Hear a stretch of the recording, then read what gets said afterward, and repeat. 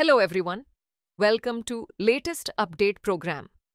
The topic of discussion is Ningaloo Reef Coral Bleaching Crisis.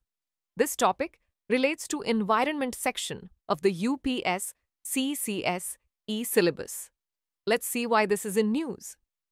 The Ningaloo Reef in Western Australia, a UNESCO World Heritage listed site, is facing a severe ecological crisis due to an unprecedented marine heatwave.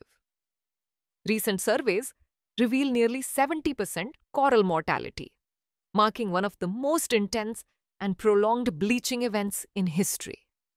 With ocean temperatures surging globally, this devastating event signals escalating threats to marine ecosystems, as coral reefs are vital for biodiversity and ocean health. Now let's discuss about Ningaloo Reef. Ningaloo Reef is a 300-kilometer fringing reef along Australia's west coast.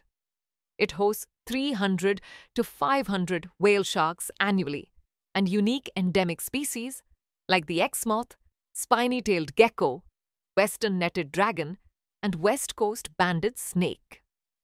Ningaloo Reef had been stressed prior to 2024, with scientists noting that low oxygen levels in March 2022 caused a significant decline in coral cover.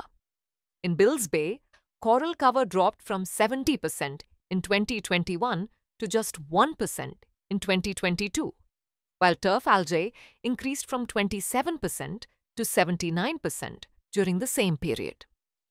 Now let's discuss about coral bleaching.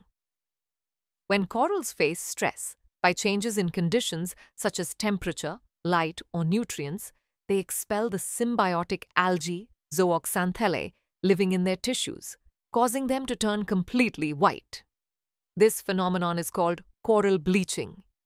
Bleached corals can survive depending on the levels of bleaching and the recovery of sea temperatures to normal levels. Coral bleaching has occurred in the Caribbean, Indian, and Pacific Oceans on a regular basis.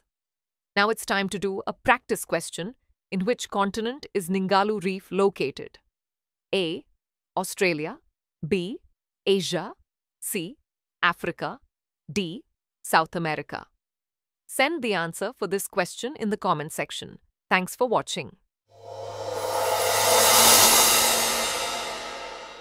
For more informative content, like, share and subscribe, and do not forget to press the bell icon to get the notifications.